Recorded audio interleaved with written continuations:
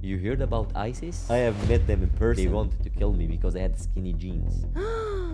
I don't have a university degree, earned millions of dollars. So what are you doing? You should be doing something criminal. I came to Norway as a refugee after the war in Syria. So we was like really broke. You can't be special. We don't like you if you are special. And the only thing we accept in our culture, get a job and be normal as everyone else. So they're socialists. They're socialist countries. Extreme. But in Norway, I believe that's the most extreme. My name is Adib. I am from Syria. I came to Norway as a refugee after the war in Syria. When that's happened, so I just understood I will get killed. قاعد مع ميسي وأديب الواعز. If I did, I wouldn't know.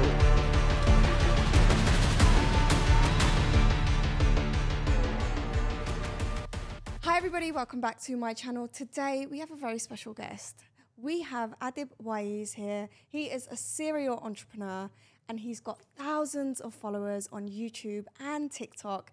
He's from Norway and funnily enough, he's my neighbor.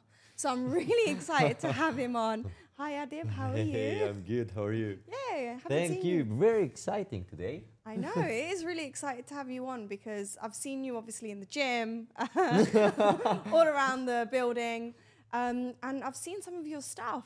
And, you know, I think that a lot of my viewers would really like to know, how did it all start? Yeah, it's a very, very long story, actually. So you told them that I'm from Norway, but I actually just lived in Norway for 10 years. Oh, so okay. the real story that I am from Syria. So I came to Norway as a refugee after the war in Syria. Oh, wow. So it was like when the war started, all this bombing and all this stuff, I traveled as a refugee to Norway. And yeah, it was crazy in Syria. So like one of the craziest thing I ever experienced there.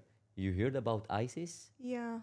I mean, we all heard about ISIS. Yeah. I mean, if you're Muslim, I you know have- about ISIS. I have met them in person. So they had a knife and they wanted to kill me because I had skinny jeans. Like for real. So that's happened when I was How in Syria. old was you? 16 years old.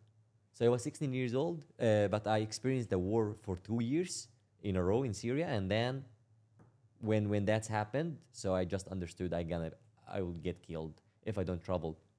But the main problem, it was the money. Because in Syria, like when the war started, my family lost their jobs. So we was like really broke. The Really? only thing we had, it was the apartment we owned, and my father has his car and the work he had and everything, and we needed to sell absolutely everything to get the money To for fl- me to be able to travel. So they didn't leave Syria? And yeah, later, but not in that point. So the cost was 7,000 euro, and that was everything we owned. So we sold the apartment, we sold the cars, we sold everything, and we gathered the money, and we need to loan some money also. So we got the 7,000 euro, and my journey started. So it was like running through the jungle from Syria to Turkey, taking a small boat over the sea. So all that crazy shit happened, and I arrived to Norway. So that was in 2013. What were you feeling when you were like, okay, so I've always wondered this, right? These refugees, they leave a country, their home, they leave everything behind. They go to a different country, completely different to what they're used to. What were you feeling like during that journey? So Because you've left your mum, yeah, left so your dad, right? yeah, the journey was exciting, to be honest, because it was like something I was looking for. Because I knew if I still was in Syria, I will get killed. That's for sure, and my family will get killed. So that was the last hope. But if I didn't arrive, the family was done because we sold everything. So they didn't have any money for rent. So it was only 3 months. That's the buffer. So if I didn't arrive to Norway and work my ass off to pay that, everyone in the family would be killed.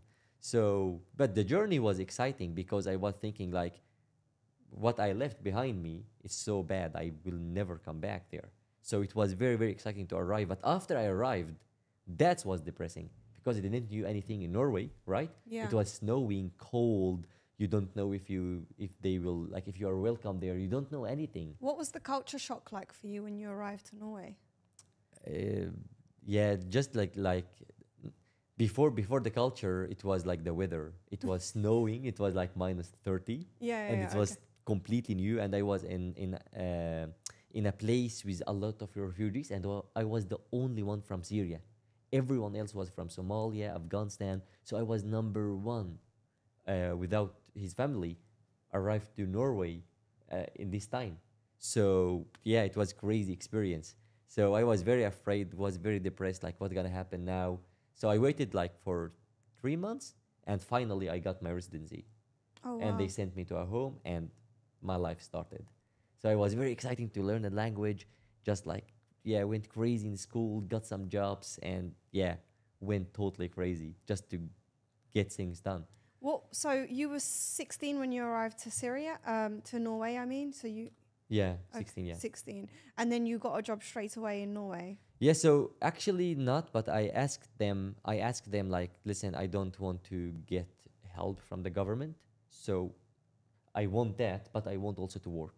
So don't just give me the help. So they just tried to find me some work, but it was very cheap work. So I maybe earned, I don't know, $500 a month. I worked every day. Really? Yeah, yeah, yeah. Oh wow. That was in Norway, yeah, in a place, very small place with 5,000 people. It's called Tinset, and it was extremely cold. Yeah. 5,000 people living in a small village. How were the how was the people like when you entered Norway? Because you know, from the UK, I've seen like there's a lot of hate for refugees entering the system, and there's different sorts of people, and some people are accepting. Yeah. What was it like for you? So I didn't feel that, to be honest. Yeah. The Norwegian people are very, very friendly, especially if they see that you are working hard, you're doing your part of the job, and you just like don't lay home and get help from the government. So they was very friendly, to be honest. But at the same time, you always feel that you are not from the country, right? You don't So it's feel, yeah. You don't feel Yeah. that. So now I feel that. I feel Norway is my home, to be honest. Oh, wow, Yeah, okay. I got that after working in the country, getting some friends, speaking the language very well. Have been on the TV for many, many times.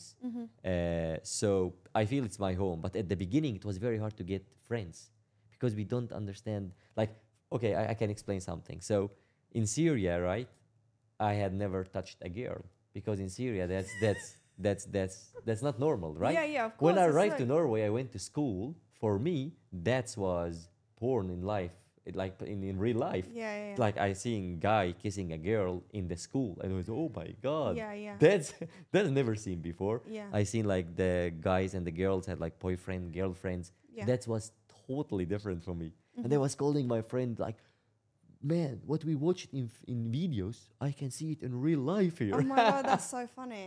That's Yeah. so funny because you don't really actually understand how like some of these other countries, they're not exposed to what we're exposed to, and when they come here, they're just like, what? That's crazy. Like once my mum saw me watch a TV program. And she was like, what is this stuff you're watching? And it's just girls in bikinis. And she's like, this is porn. And I'm like, what? And it's like, it's not. This is just what we see like day by day. Exactly. So your whole history in Norway. So you're based in Dubai now and your home is in Norway.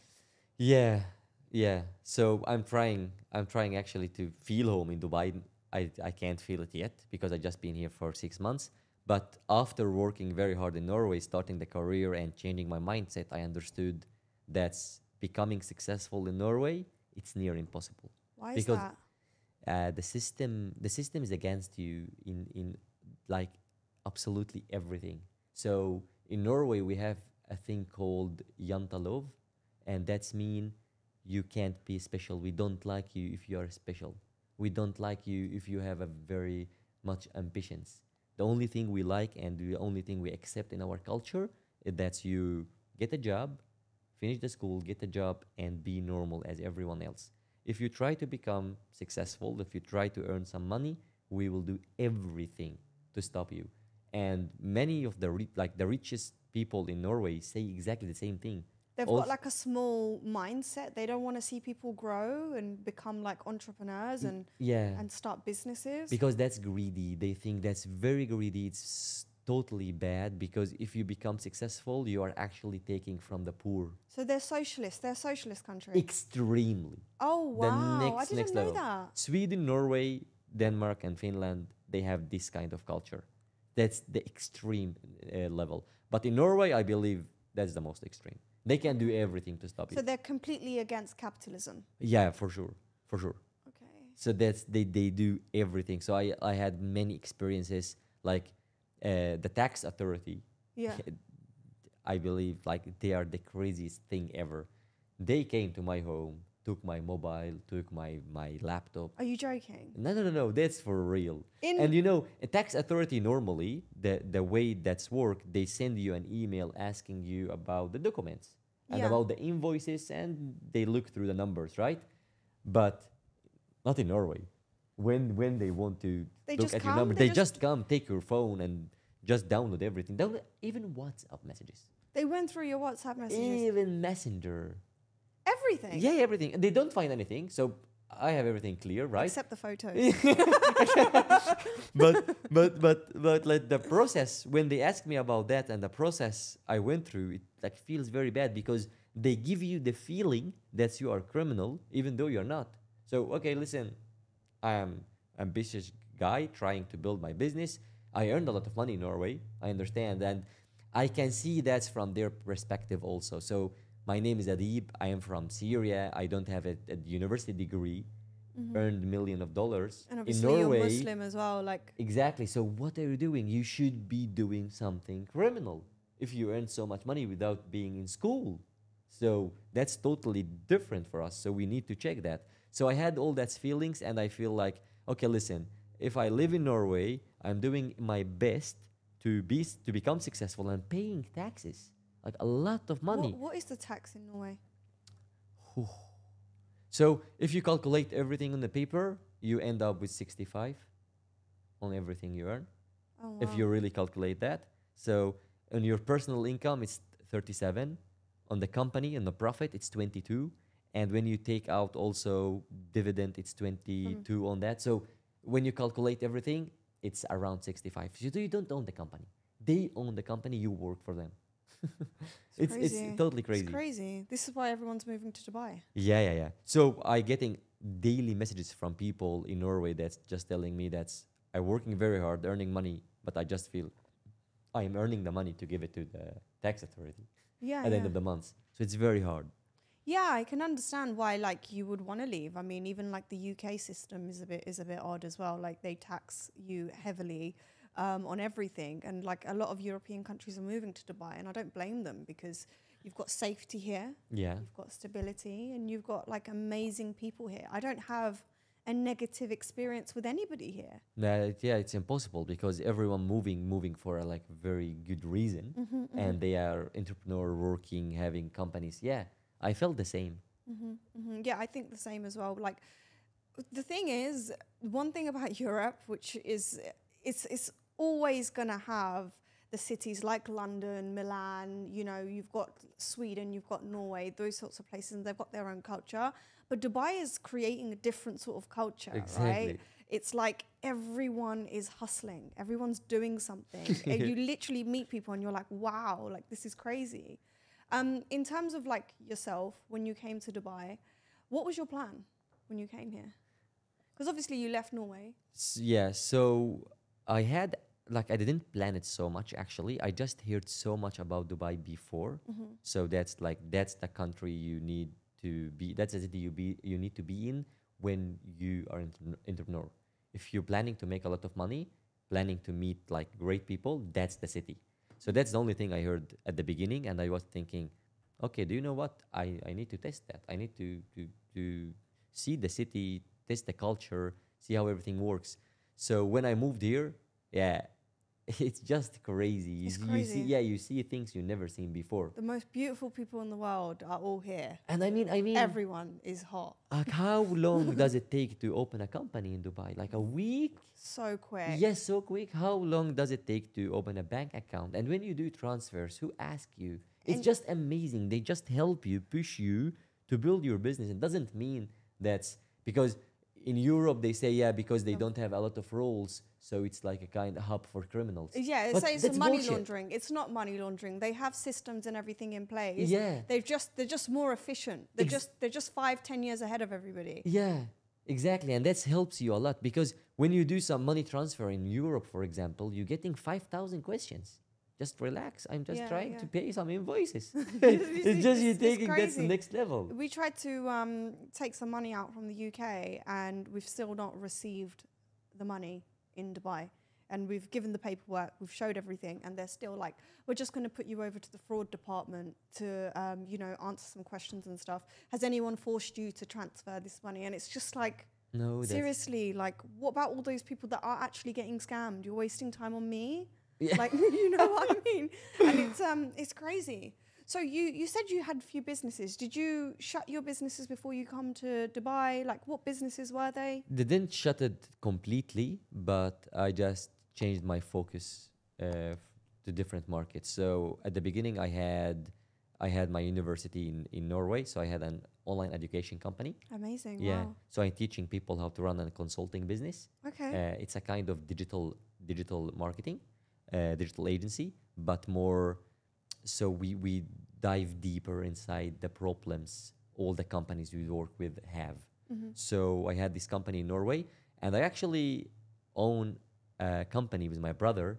What we call that in English? It's just the kind, all the hotels when they clean their sheets and their all that. Yeah. So they send to a cleaner or a place. We have this company also. Okay, it's amazing. a very big one. It's different from online world because it's big machines. Oh, like a laundry service. Exactly. Okay. But a very big one for the hotels. So that's totally different. But he just started a company. He needed some money to start the company. So we started that together in Norway. Shout out to Adib's brother if you're listening.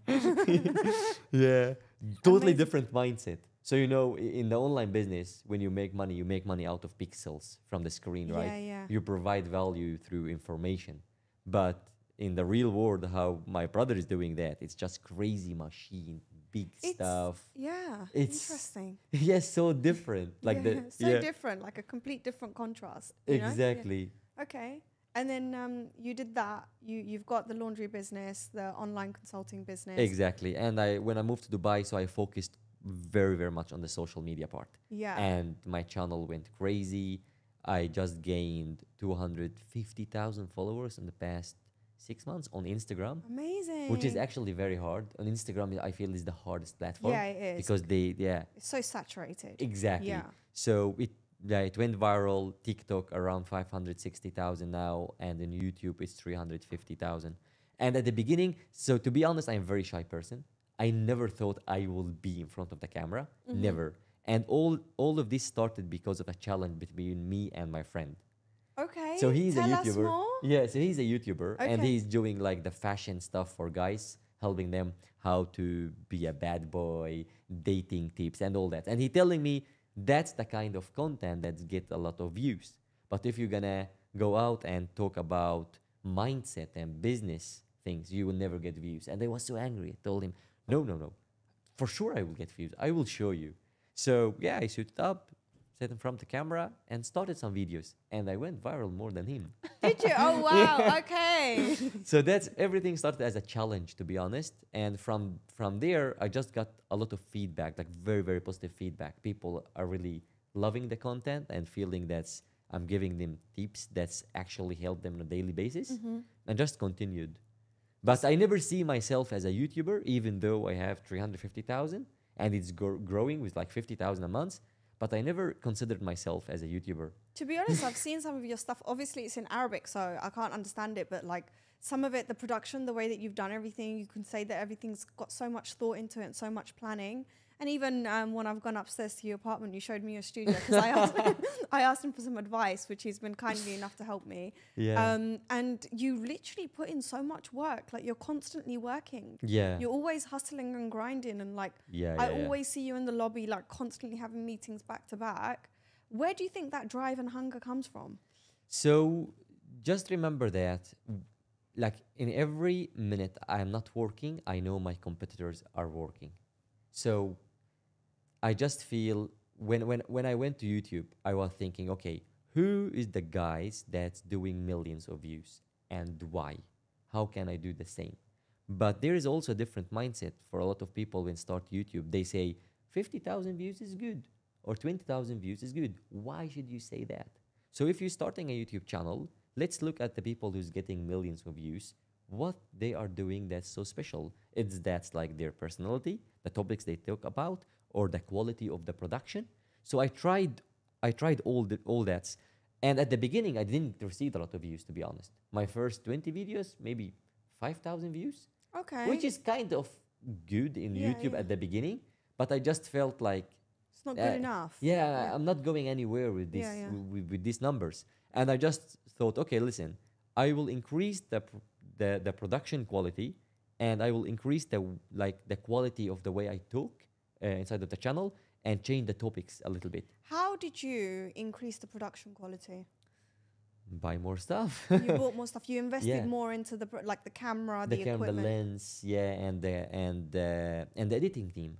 the editing so, team. So at the beginning, I was editing myself, and Oh, that wow. sucks. That does suck. I tried it. I Yeah. really suck at it. I by the have way. no idea how to edit a video. Just went to YouTube how to edit a video and try to do that. It went me crazy. I did mine on what's the iMovie. It was so bad. I had so many spelling mistakes and everything. It's because you're tired. Yeah, exactly. And you don't that's a completely new skill to learn, and that's not my skill actually. So I just was thinking, okay, listen, let's hire a full-time editor that can help me with editing. And when I did all that, everything started to change. And I believe the breakthrough happened on YouTube when I was really myself in front of the camera. So when I tried to I don't know.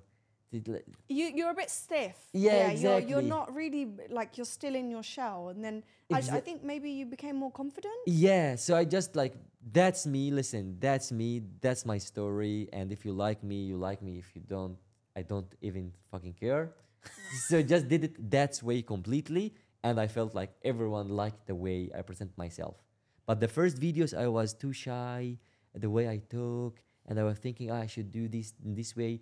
But I feel in YouTube, like the people and the audience really appreciate if you are yourself. Yeah, I think that too, because even me, I've got another channel. I've got the luxury property channel. The first few videos, I'm not myself. And the last few, I'm like really myself, like getting in the bath and just making a joke. Because naturally, like I actually love having a laugh. Like that's just my personality. Yeah. So to kind of like put that away, it's like, why am I doing it? I'm not being myself, you know? Exactly. Amazing. And the YouTube journey for you, how long have you been doing it?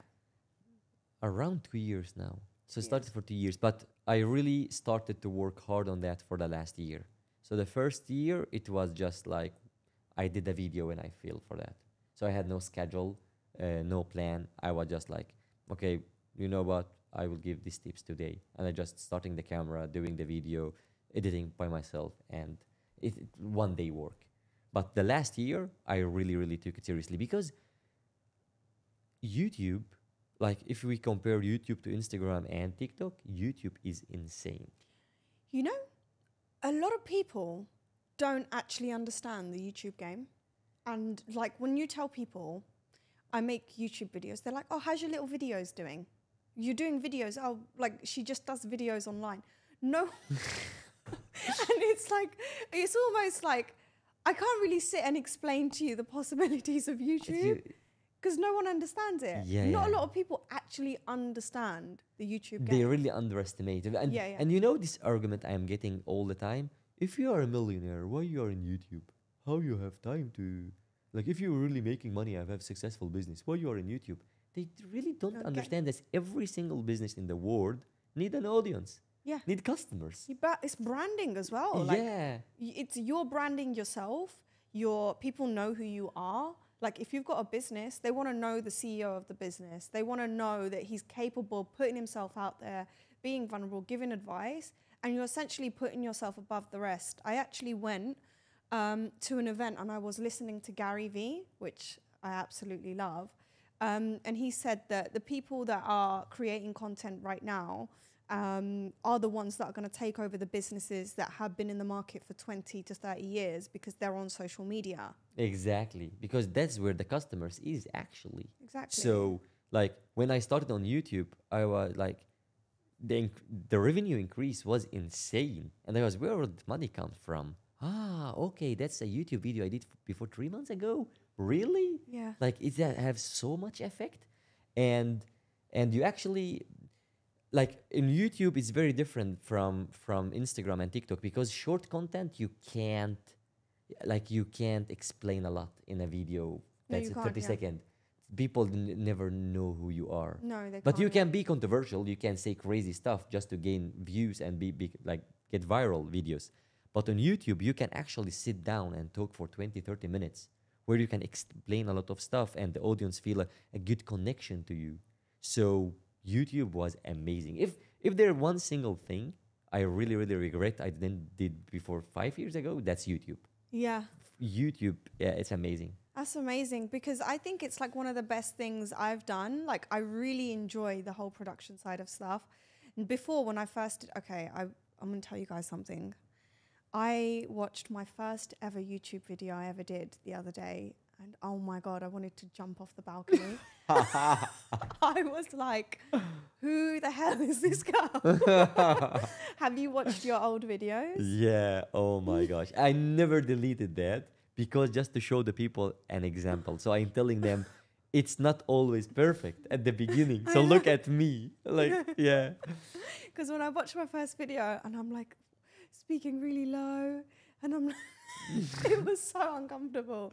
I just hated it. I was like, what is happening? And I feel like I've actually become better at speaking and like expressing stuff. So it's quite cringe. Yeah, and the funny part that's every single one that we like follow on YouTube, like we have like very, very big channels. If you go down to their first videos, you will see the same. If you go to the old videos, they was like shy, don't know what to talk about. So that's the beginning of the journey. But everyone thinks I need to be perfect at the beginning to start, but that's totally bullshit. No, it's terrible. I mean, I learned a lot. I even was like a presenter for an NFT news company when I was working before I just did like full content creation. And they taught me so much about script writing and hooks. And I think like both of us have got a background in sales. Like we both know how to sell and come across like, I think a lot of my jobs that I've done previously have helped me get to this position. And you connect the dots after a while, right? You're like, oh, I think I know how to ask questions because I've worked in sales and I know how to follow things up. Exactly. How do you think Dubai has helped you in terms of like growth as a person? So, okay, listen. When I was in Norway, compared to all my friends, I was rich. When I came to Dubai, I felt how poor I am. Yeah, same. Yeah. Same. Yeah, so like when you go out and you see all these crazy people and what kind of businesses they have and what kind of drive they got and all that, you just feel, oh my God, where I have been living. So it helped me a lot to open my eyes that there is so much more than what I thought. And I like from the last day I left Norway, I was really thinking I'm very successful. And for many people, I am. But when I came to Dubai, that's nothing compared to other guys. And it's not good to compare yourself either. So I'm not saying that. But you see what other people achieved and you understand if they can, you also can. Yeah. You see what's possible. So it helped me a lot on that. So it gave me a paradigm shift, like a mindset shift completely. Yeah. And when it comes to the business side, the weather, like, yeah, the banks, the company, oh my God, it's just amazing. So obviously you said that Dubai's been amazing. How have you seen a difference in Dubai compared to Norway? Yeah, so when it comes to banks, that's was the main difference. So banks here works completely different than Norway. So when you do a transaction, you don't get 5,000 questions. Maybe you get one question. Maybe someone calls you just checking, is that transaction like what it's supposed to be? Yeah, for sure. Okay, we're done. In Norway, that's totally different story. So when you do a transaction, and especially if that's to other countries, not inside of Norway, they freeze the money They freeze the transaction first of all, and they send you an email. And this email have like minimum 50 questions. 50. Yeah, 50 questions. And all these questions is insanely hard to answer. So, for example, can you tell us more about all your customers? And can you take a screenshot inside of the, like, can you take all the invoices, every single invoice you sent for the past year? And I'm just doing one transaction now. So why are you asking all these questions? Can you tell us more about this and that? Why you started the company? What? Like why I'm doing a transaction. Why are you asking me why I started the company? Yeah.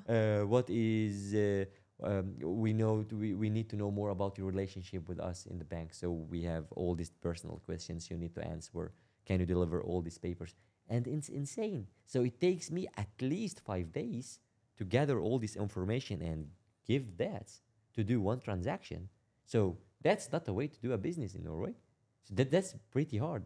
That is hard. And is that with everybody, or do you think it's specifically with you? No, it's everybody. So I Everybody. thought at the beginning it's specifically with me, Yeah, yeah. until I heard the same story from everybody, and everybody is dealing with the same thing.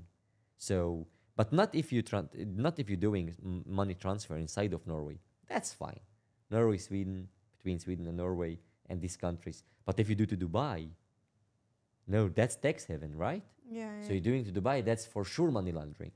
So now we're gonna freeze it and stuff, even though if that's like a real invoice for a real thing you did. So have they frozen your money right now? Yeah, they did.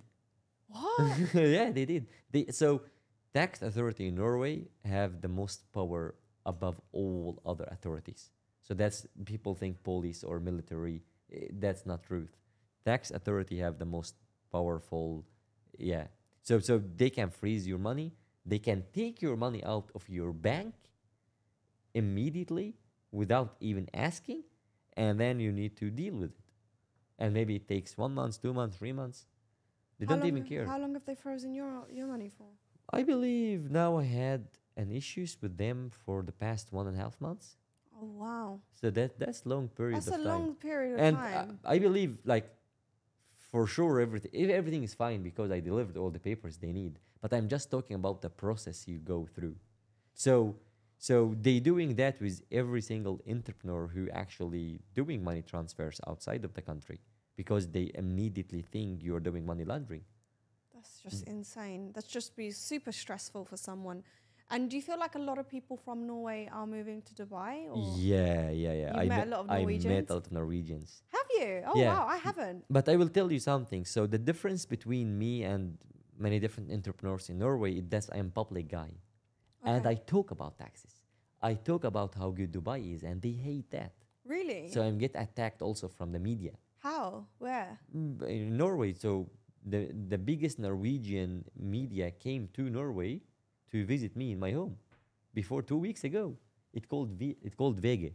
We'll add the link in the description for everybody to see. Yeah. They came to, they're friendly people. So they just asked me, so can you prove everything you talk about on the social media if we come to you? So yeah, sure, come. And they literally came here to visit the place, and they just start talking about Dubai. Oh, Dubai, it's a place for tax haven. Everyone who actually laundering money comes to Dubai. Why? Like There's money laundering in Eh, in European countries too. Like yeah. there's just more like there's different ways to do it. Whereas like everyone wants to hate on Dubai because Who likes to pay tax? Just show me these people.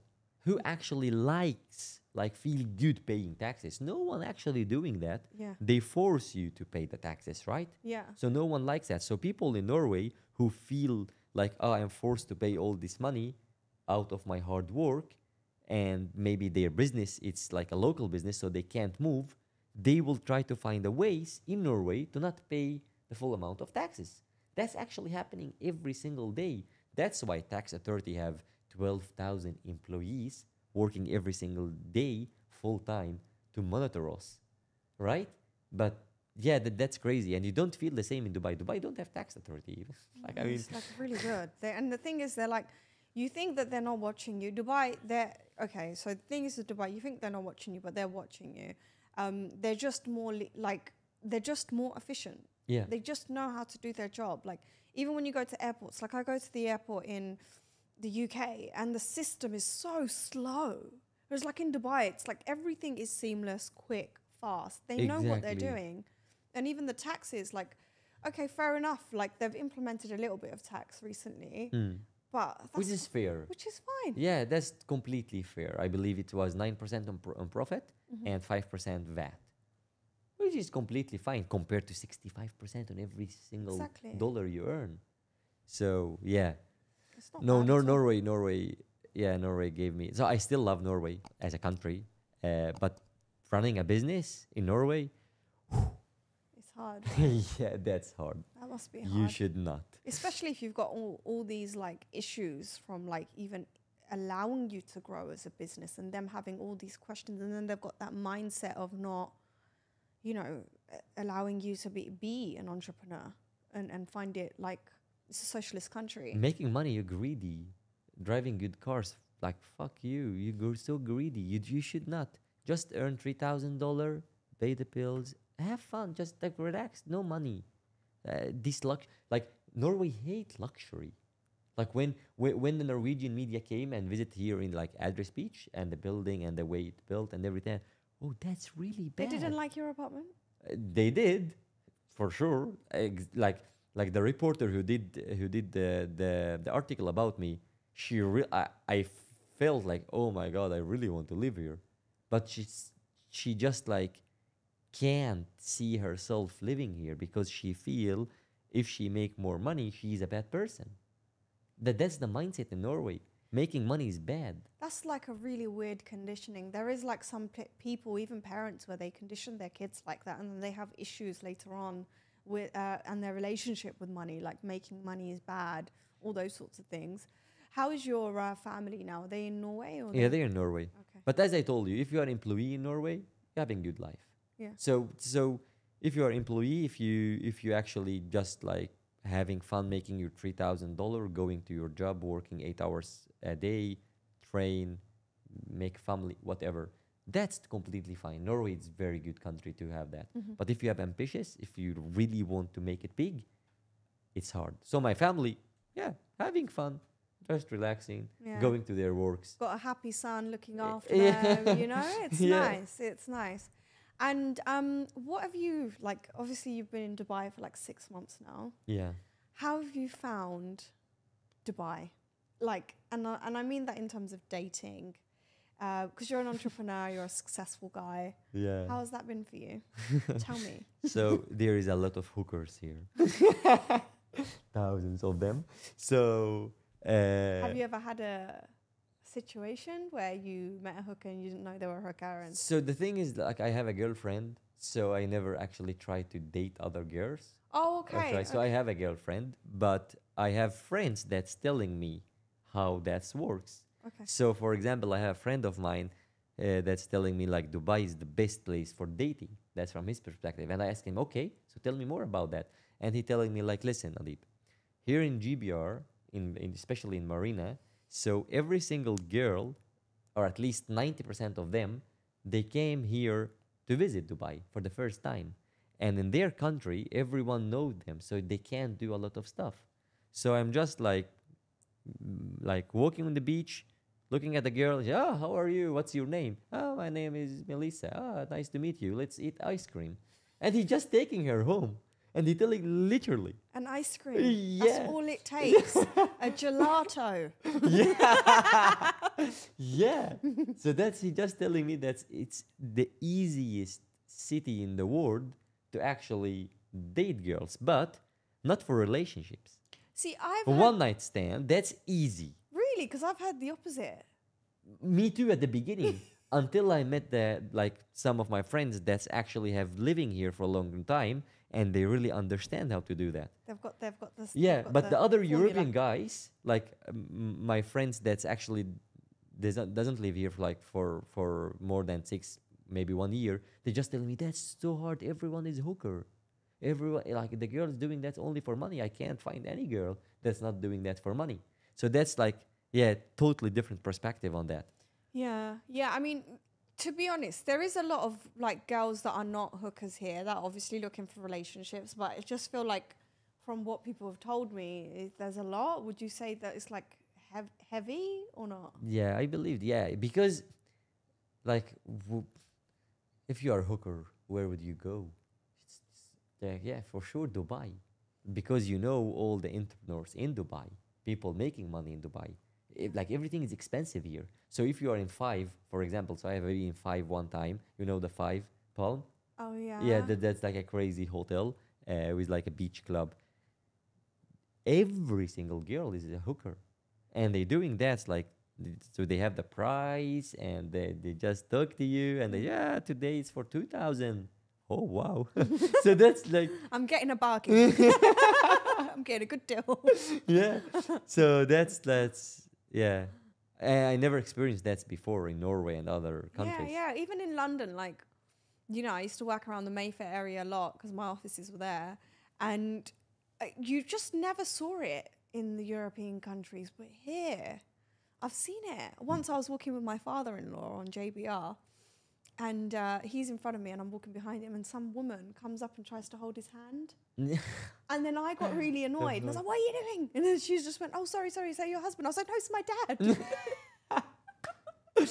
Oh my God. It was so funny. And it is here, but it's just weird. It's just the weird thing that we see here. And I think if you're a guy, you just need to be aware of that if someone's like super attractive talking to you, and you haven't like pulled your game out or done something to get her attention, then you need to just stay alert. Exactly. Yeah. The dating culture is dangerous here. Yeah. How did you meet your girlfriend? She was a student. Oh wow, in Dubai? No, in Norway. Oh, amazing. Okay. So we met each other before 1.5 years ago, and she, at the beginning, she was a student in my course. So she studied my material, and we had an interview, like a podcast, exactly as we did here. You were her professor. Yeah, still.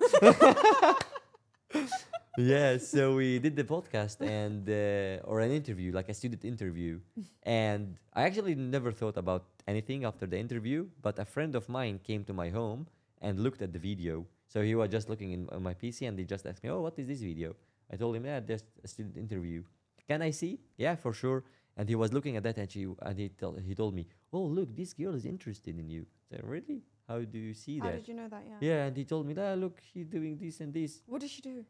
I don't remember. Is Maybe she playing with her. Oh yeah, haircut. Maybe. So, but I was really focused on the questions to do the student interview, and he told me, "Listen, I am pretty sure she is interested. You can send any message you want, and yeah, you will find out very quick."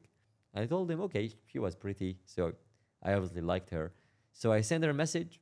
And yeah, he was right. He was right. He learned about body language. Yeah. I think women are quite obvious when they like a man. Yeah. It's the hair, and then it's like, I don't know. Actually, it depends. It depends on the guy, but yeah, for sure.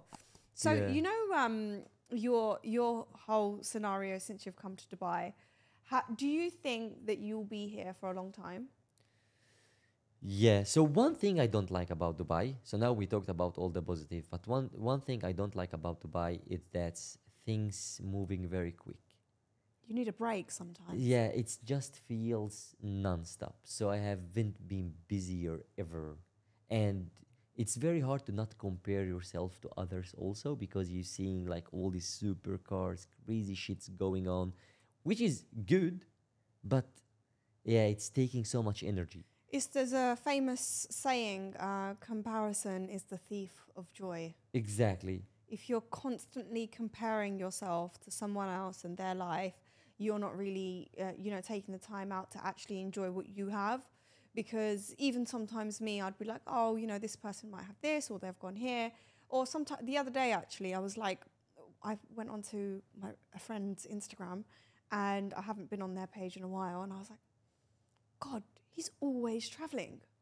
I am always working. Like, why don't I just go on holiday? Why don't I just go on holiday back to back? And then I was just like, my mission is bigger. And sometimes when you're just constantly comparing yourself to someone else, you really just don't show gratitude for what you have. Exactly. And you forget everything you actually did in your life, and you just feel bad all the time. So yeah, so that's bad. But that's a mindset. So you need actually to stop that and just look at, actually do it for inspiration, not to compare yourself. But I feel like here in Dubai for the last 6 months, so busy, things moving very quickly, and I'm never used to that kind of, yeah. So I'm not sure if I will still be in Dubai for the next 3-4 years, but my company and my company structure for 100%, I will have it here. But maybe living in Spain for 6 months, 6 months in Dubai. Where in Let's see. Spain? It will be Marbella. Marbella. Uh, Yeah. I like that's- Marbella. yeah. It's really nice. There's a lot of people that go there. Yeah. And I really like Europe for the summer period. 'Cause Yeah. here it's like, it's not super hot. I think it's hot in like August, September, or July or August. It's like super It's not hot. super hot. It's very hot. It's Yeah, 55. but everyone thinks it's like 6 months of the year it's super hot. I No. think it's like 2 months of the year Yeah. it's like super hot, right? Yeah. So you can do more than like 6 months in Dubai. Everyone thinks you can't stay here when it gets hot. Exactly. Like It's very hard to go out in these months. Yeah. Yeah. I mean, when it's summer, yeah, no, it's very, very hard. Yeah, of course. But do you have like a famous thing that you always say to yourself, like that's been written by Yeah. someone? So my favorite one is actually from Jim Rohn. Be very careful for what you wish for. That was very, very nice one, because like I feel everyone is wishing actually to get a job or finish their school, and they're getting that. So be very careful for what you wish for.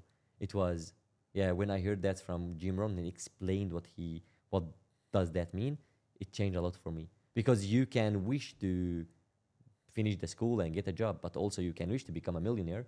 You can wish to build a company. So that's for free, right? Yeah. Yeah. Interesting. That's something that I always ask my guests, like, what is your favorite quote? Because there's certain things that people live by. Mine is actually, I think it's from Jim Rohn as well, actually. Really? When you change the way you look at things, the things you look at change. Yeah. And it's literally, it's like, sometimes you might look at something and it's ugly. But if you change the way you look at it, it can become beautiful. Exactly. And it could be a scenario, it could be something in life, something that's happened to you. If you always have like a lesson or something bad that's happened, if you see it as like, oh, like maybe this happened for this. So it's a really good quote and I really love it. It's actually my fiance's favorite quote as well. I got it on his birthday Wow. cake that I made for him. So what is it that you want to be known for, Adib? So my big plan is actually to build the biggest online education company in the Middle East, because I feel in the Arabic world, yes, it's forgotten. So there is a lot of very good entrepreneurs in the English markets, teaching people how to become successful, changing people's mindset and all that, but not in the Arabic world. That's never happened before. And when I came to Norway when I was 16 years old, I really, really wished I had someone like me who say these things I say on YouTube, because that's really helped. So, and I was just made my mind, I will become this person. So we don't have Jim Rohn in Middle East. We don't have Tony Robbins in the Middle East. No, we don't. Yeah, so that's why. So, and I started the journey, and now, like, I believe I did a lot to change that. So my YouTube channel is mainly about mindset and business development and how you can change yourself, become successful. And I believe that's one of the first channels in the Arabic world, because many of the YouTubers, it's only about jokes and like playing games, having fun, laughing. But no one's actually talking about the things that matter. So yeah, that's the big plan for the next 5 years. Amazing. It seems like you absolutely love what you do and you've got like a big vision and a mission. Yeah. And, normally I have guests on and I don't know what they're like. But I know what you're like because you're always charismatic and you're always smiling and your energy is so high all the time. Guys, he's actually fasting and he's come onto this podcast while he's fasting. And I'm extremely grateful for having you on and I've really enjoyed it. And to be honest, I'm going to be following your journey very closely. And I'm really excited for what's to come for you, inshallah. Thank you very much. Take Awesome care. to have Thank you very much. Thank you. Thank you so much for watching this podcast. I really hope you enjoyed it. All his details will be in the description below. Do not forget to like and subscribe, and I will see you guys very, very soon. Bye.